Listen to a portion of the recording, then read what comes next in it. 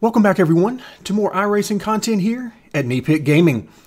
In today's video, we're headed to Atlanta Motor Speedway, which is absolutely my favorite mile-and-a-half track, and you might want to keep count of how many times I say that during today's race, because it is. It's one of my absolute favorite tracks overall, and certainly my favorite bigger track because of the amazing racing that it produces. So yeah, I'm going to talk about that quite a bit today. Unfortunately, this week I haven't had much time to work on a setup for Atlanta, so I've had to make some changes to the AI because, well, I'm off the pace, and I did not want to skip this track because, number one, we don't have AI support at every track, so I definitely want to try to hit as many tracks as I can where we do have AI support in iRacing, but also simply because I love this track so much. So very quickly before we get into the race, let's hop through the options and take a look at what we've got. So as far as weather, we'll be using the generate weather so that we'll have dynamic weather based on the individual tracks. And then race session, we'll be doing, once again, a 50-lap race, which is not quite a full fuel run, which would be somewhere around 55, 56 laps or so off the top of my head. But we're close enough to get a really good idea of what the car is going to do on a long run. And we'll talk about the setup and some challenges that I had for trying to create this setup this week as we continue on with the race. Now, race options, once again, we're going to disable the car damage. I hate doing that, but for our purposes right now, it is a great option for us to use. Mostly not so much for us as it is the AI cars that I don't want to be damaged so that they can continue to run full speed or as close to that as they can based on their behavior. I'm going to be running the Chevy Camaro, and if you're interested in what paint scheme I'm using from the TradingPaints website, it is in the thumbnail, and then a link is in the description down below.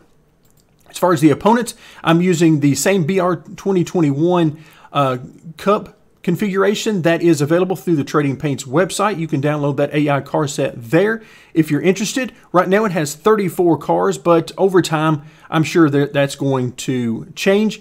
And here's the biggest adjustment I made for today's video. I mentioned that didn't have a lot of time to work on setup, so the setup is compromised at best. So I had to reduce the strength of the AI a little bit just so that I could have a decent race, and hopefully we're going to be starting in the back, and hopefully we can make it up through the field at least somewhat and have some fun with this thing. So the spread's going to be 40 to 70. I generally like to have somewhere around a 20 to a 30% spread, sometimes more, sometimes less, just depending on what type of action I'm looking for from the AI. But of course at Atlanta, lots and lots of tire fall off, so we would expect the field to really spread out. So 30% or even more really felt right for this track. Now, track options, all of this is going to be basically default. We're going to have rolling starts, default at the back. All that sort of thing is the same as you might expect. Now, track conditions, Atlanta is a place where you want to get right up and run the wall just for fun factor, if nothing else. But here, we're going to see a lot of marbles on the track, so we're not going to be able to quite get up as high as I might like, but at some point during the race, I'm going to have to get up there and have some fun with it, even if it costs us some speed and positions, simply because it's Atlanta, and it's where you're supposed to be on this track, unless you're running that Harvick line, of course.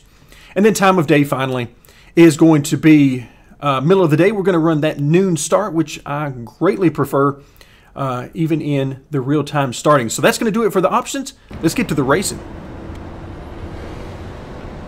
As we prepare to enter turn 3, looking for that green flag off of the exit of turn 4. A couple of things that I want to mention at the beginning of the video. Number one, a huge thank you to all the artists at Trading Paints for making these wonderful paint schemes available.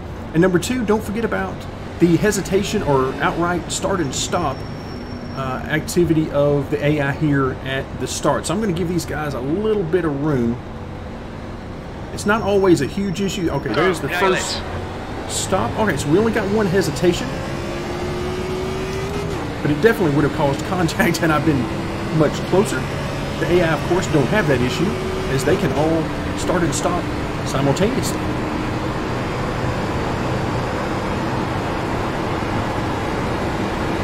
So as excited as I am about today's race, I'm equally as excited to see how this setup does.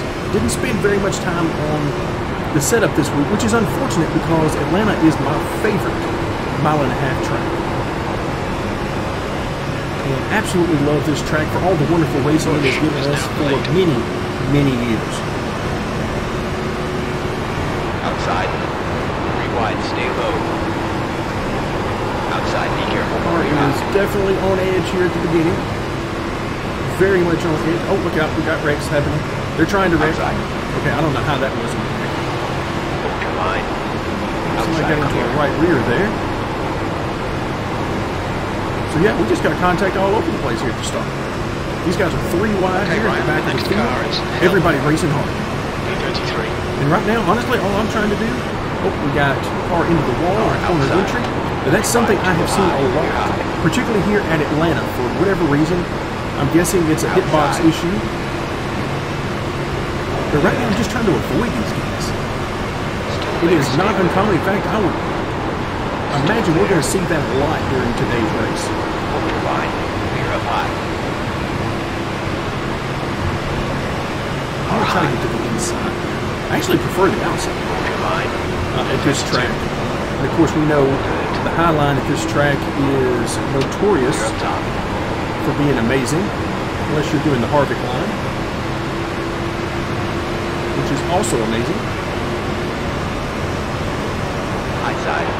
But the AI don't really like to get very Still high there. Hold on. here at this track. Still there. So if you push them up high, they won't like it at all. You're on the bottom. 3 wide. Still there. Let's see if we can get clear of some of these guys. early 29. on. Car up top. Clear outside.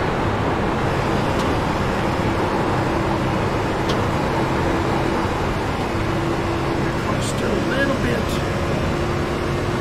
Have to be a little timid with it. Don't want to get too aggressive with the steering. Okay, Ryan. You're in the sky. The gap's now 1.0. Alright, now we can actually see what we've got. So, for those of you familiar with iRacing, you know generally 8 to 10 laps into a run is where the tires really start to fall off. I'm not going to push the issue here. I'm already starting to back out of it some.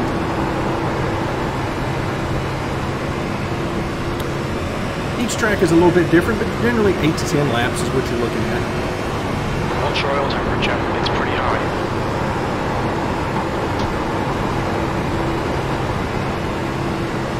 Yeah, as time goes on, I'm really looking forward to getting up into the upper grooves. Maybe not quite to the wall. Probably going to have a lot of dust and debris up there, I'm sure. If we get right up to the wall. In fact, I can look up there and glance and see it. Car up high. But I definitely want to get somewhere around that third. Whoop, there was another car into the Clear wall. outside. Almost caused a big wreck behind it. I think that was the 99. So yeah, there's still a lot of things to work out with the AI. In addition to general gameplay things that we would love to see, such as them using multiple grooves and that type of thing. But then there's things like that where they just get into the outside wall for no real reason.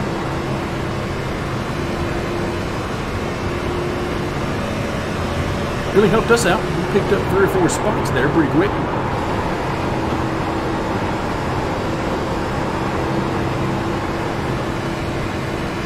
Puts us near midfield, creeping in on that 20th place. That last lap was at 31.1.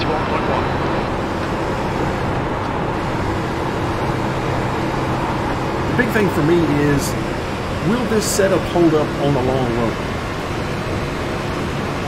Now that the tires are starting to fall off, is he going to go? He's not. Well, he might back out of it and give me the groove there, but no, he did not. Good for him.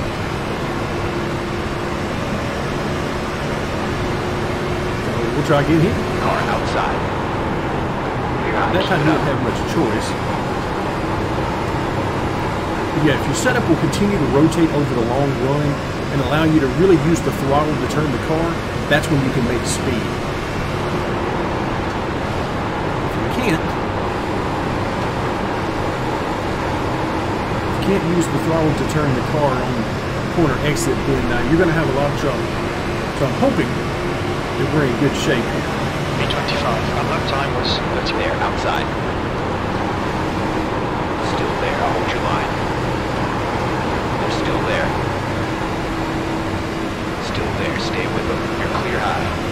Outside, be careful. I heard clear high briefly, but glancing in my mirror tells me he's still there. You're still there. He might not be quite next to me, but he was still close enough. I didn't want to take that chance.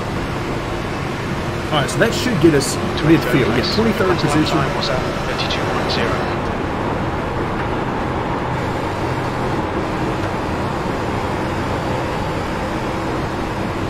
Now we got some pretty smooth sailing, actually. Everybody seems to be fairly spread out in front of us. So we'll see what that means for us, how the car handles, and how far through this field we're able to get. I know I'm off the pace, but we'll see how far off the pace I am. Because I can just feel it. This car, there's so much more speed here than what I'm getting out of it.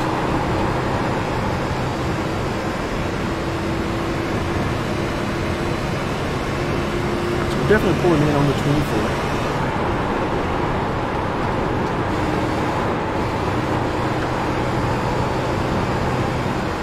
The car's not quite rotating as much as I need it to through the center now that the tires have lost some grip. Lap time was at 32.0.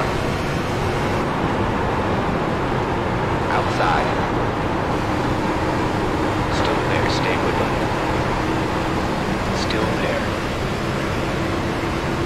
Come up on that 3 car pretty quick here. Let's see what happens. Car on top. You're clear high. 24 car really wanted down on that bottom, and I really didn't want to give it up. Car up high. 2 on top. Clear up high. Alright, there we go. 3 wide did it. As long as we don't wreck the car. There we go. We made it. Right rear was wanting to turn loose on me.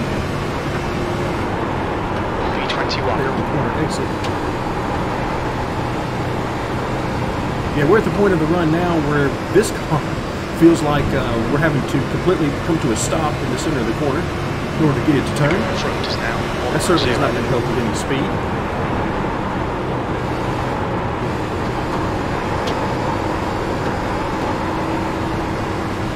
There we go, yeah. It's starting to get loose on corner exit, which is odd because we are very tight in the center.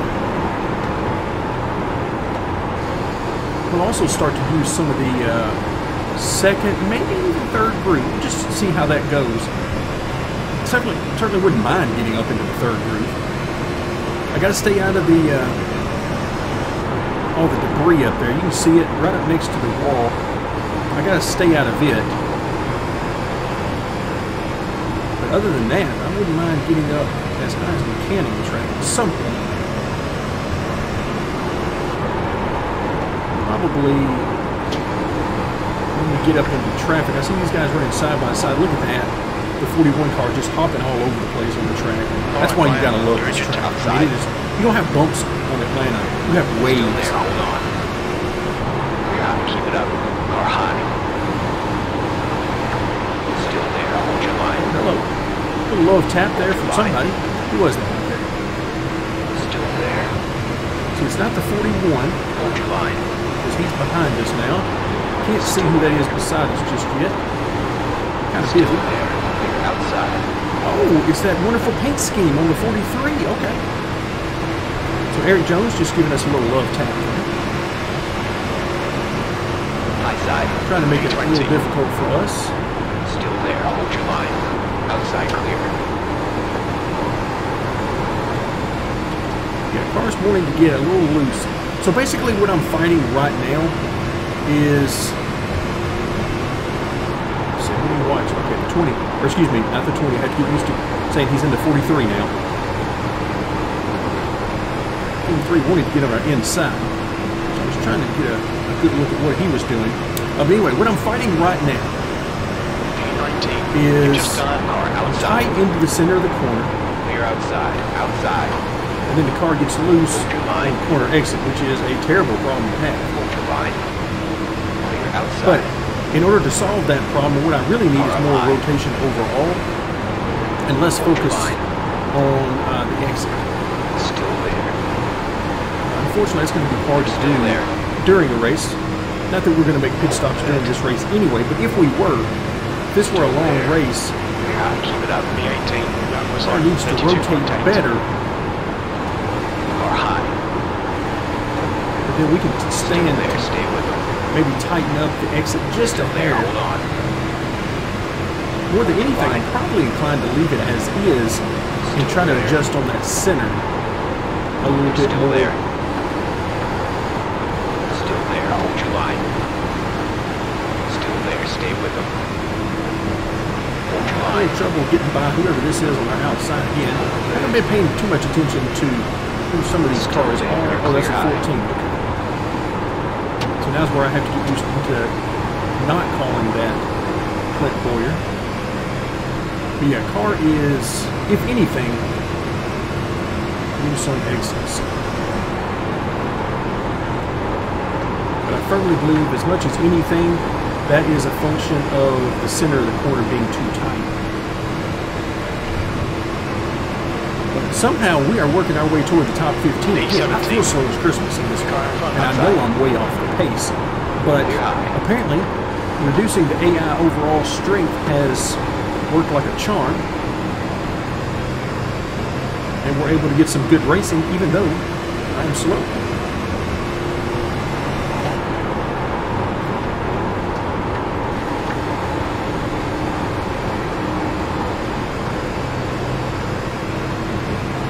The biggest thing I can do right now to try to help the car is probably move up the track. 16. So I'm going to start moving around a little bit. Well, just as I say that, the 33 moved right up in front of me. Inside. Entry, move down in the center of the corner. That gives us some room, so we'll scoot on by him. Bottom clear. Now, I don't pay a whole lot of attention to the lap times here during the race. But if I were testing, I would definitely be recording this, and I would be looking at those lap times at the end to see different times, whether I'm running, low on the track, middle, high lane, what the differences are in the lap times, as well as how the car feels.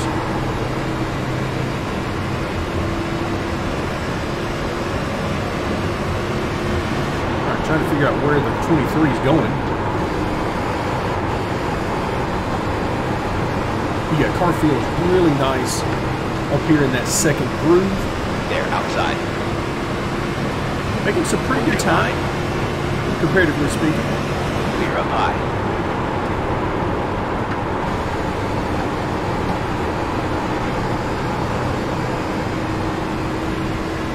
Anytime I go to the bottom now, at this point, I'm having to be very careful with how I use the throttle and the steering.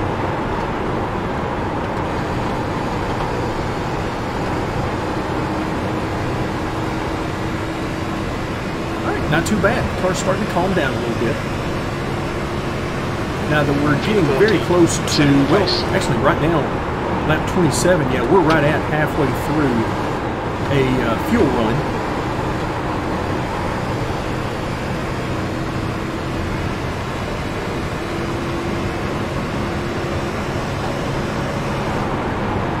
Sailing in here a little higher on the track this time.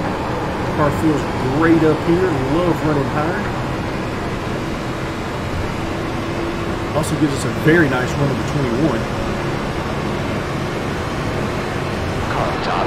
Okay, Brian. Couple times to put outside clear.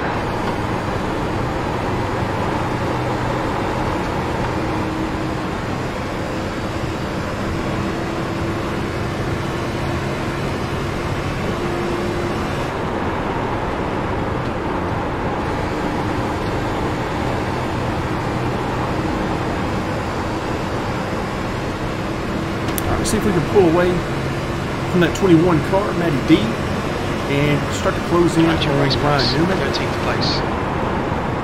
Again, not paying a whole lot of attention to the bottom right-hand corner where it's got the live timing and scoring. That's more for you guys.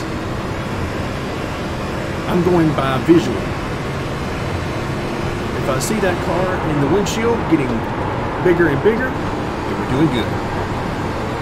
If the car out the back is getting smaller and smaller, we're doing good.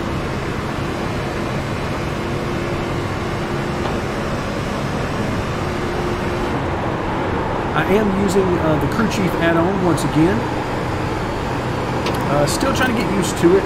It's not quite giving me what I'm looking for, so I'm still going to have to look through the options and see if I can figure that out. The relay maneuver in the gap is not protect.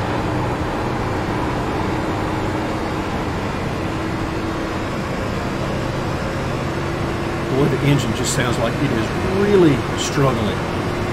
This low horsepower just, wow. Anytime you have to get all the way out of the gas, break your momentum, it's heartbreaking.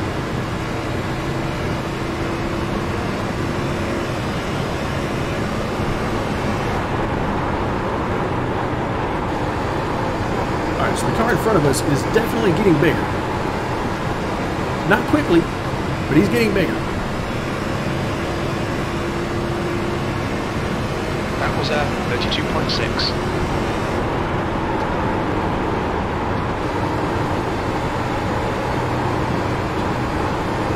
So we're just inside 20 laps to go. So at this pace, we got a shot at the top 10.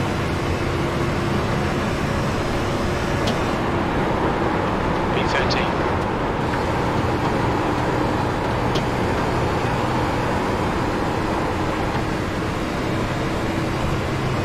Alright, so the balance of the car, again, it's going to be different whether you're in clean air or in traffic. But in traffic, it is definitely tight.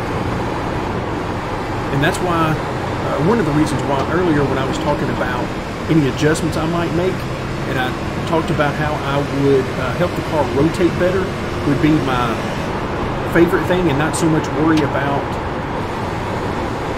the loose on exit. And this is one of the reasons why. Car is on the tighter side in traffic, and Outside, you figure that we're going to spend a lot of time in traffic. Stay low, you're 3 wide. High side. Trying to give these guys room. He's gaining on you. The gap's now. There we go. We finally got it.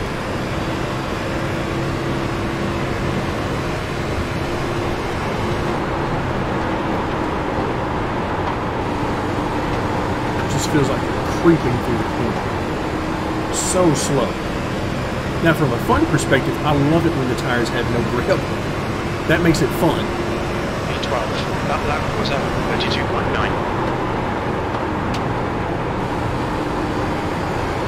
Now we've gotten where the car's tighter on entry, which is by design.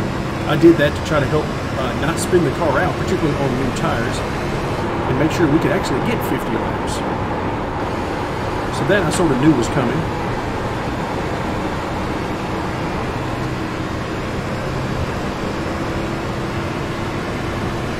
Alright, so now we'll take a couple laps here in cleaner air. Certainly not totally clean, but cleaner air.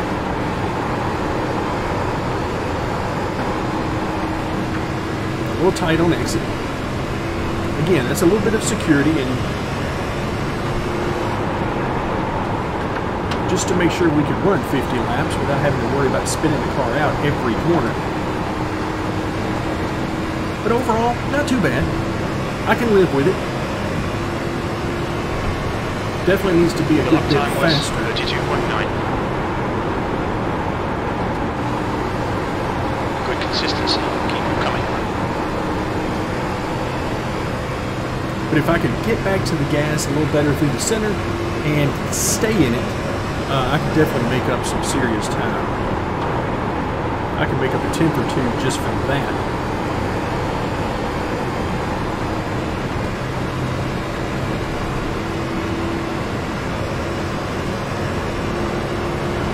That last lap was 32.9.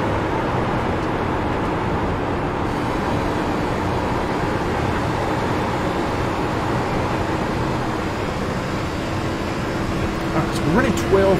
10th is about a second and a half in front of us, it looks like. And, oh, we got some serious stuff going on. Look at that ahead of us. We have 3 wide. Somebody was right on the wall going through the corner. Not sure if that was the lap car or what. I'm guessing yes.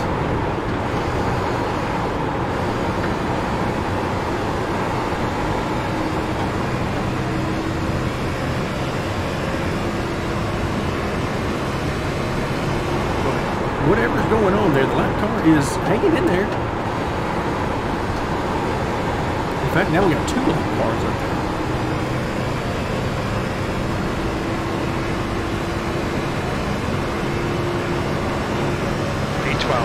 Let's see how well we can get through this traffic.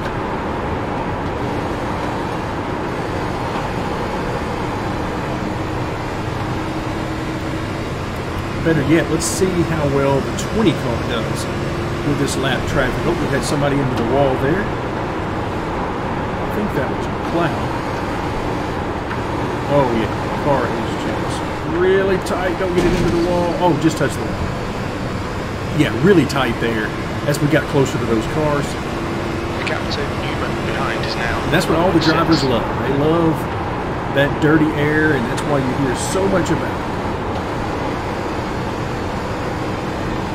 And of course we got lap traffic running side by side, because of course we do.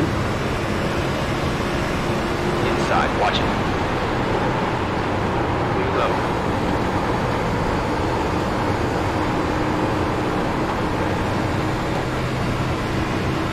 Alright, let's see if we can get a nice run here. Oh, look at this, they're going to be 2 wide.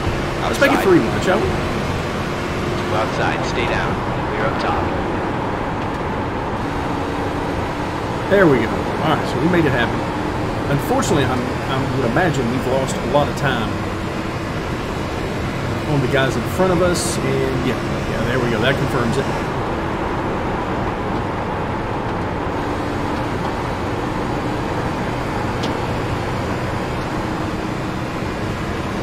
So if I were working on a setup to release here on the channel, then this is one that definitely needs a lot more work for the long run in particular. The car just doesn't rotate enough over the longer run so that I can maintain enough speed through the entry into the center. It's killing the speed because I'm having to slow the car down, losing a little bit of brake on entry, which is pretty normal for me. It's more of a timing thing and a rhythm thing than anything, but here I'm actually having to use it to slow down the car some. Try to help the car to rotate a little bit that way. Yeah, having to get back out of the gas. One corner exits.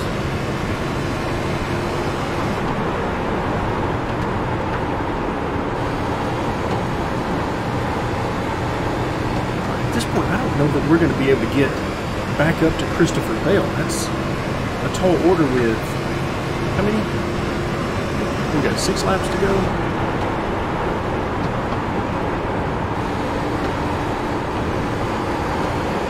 Get back down on the bottom here a little bit. See what I can get done.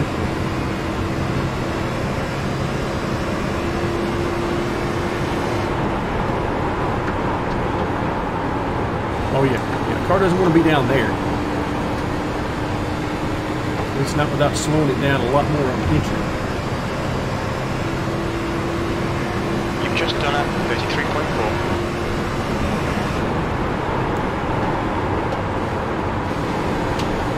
Alright, that's about as high as I want to get. In fact, I may be jumping the cushion a little bit by being that high. You can see we were flirting with and may have even gotten into some of the marbles there. But I haven't had a chance to really do this yet, so I want to get up a little bit higher here. Inside. We're going to have a little fun with it. There, hold on. Yes, I know Ryan Newman's coming for us, but that's okay. We're going to have a little fun here at the end of this race. Still there. Come on, Brian. Push, push, push. We can catch this guy. You can hear the crew chief like, hey, what are you doing? You've started slowing down. Stop doing that. Yeah, just not enough grip for me up here in the upper room where I would like to have it. Car inside. Still there. Reload.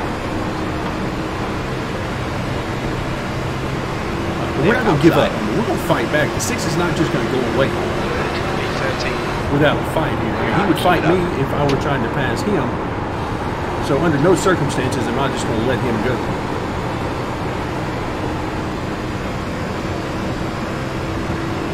It also doesn't mean I'm going to stop pressing my luck up here in the upper groove either. Car down low. Clear inside.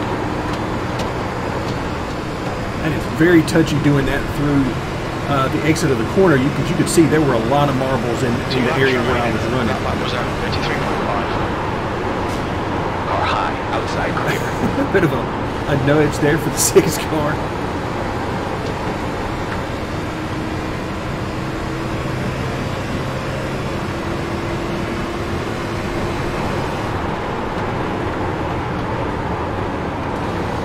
There we go. Bring the car to a stop. And, oh yeah, we're just way too tight right now. Way too tight. This is where we start pushing like the proverbial dump truck. Still there, hold your line. Clear low, good job. Hard low, B14. White flag, one more lap. That lap was at clear low. Alright, one more lap left. That means it's time to get back up here. Oh, there we go. Lost some grip there.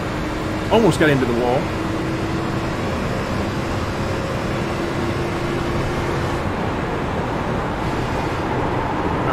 Try not to get up too close. Yep, got up too close. Yeah, just no grip up there. I want it so badly for there to be grip up there to use, but unfortunately, it's just not there right now. So that's going to do it for today. Where did we end up? 14th after I played around for the last several laps. So not too bad. I mean, we had a shot at the top 10 there. Car just got too tight toward the center. We just needed the car to rotate better. I needed more on the throttle, particularly so that I could use the gas pedal to turn the car. But wasn't to be today, but hey, it was fun regardless. We had a little opportunity to get up there and run a little bit closer to the wall. But hopefully in future builds, they can really get us to the point where the high line becomes a much more productive groove than it is now. But not to be today. Thank you so much for joining me, and stay tuned for more AI content here at NASCAR Gaming.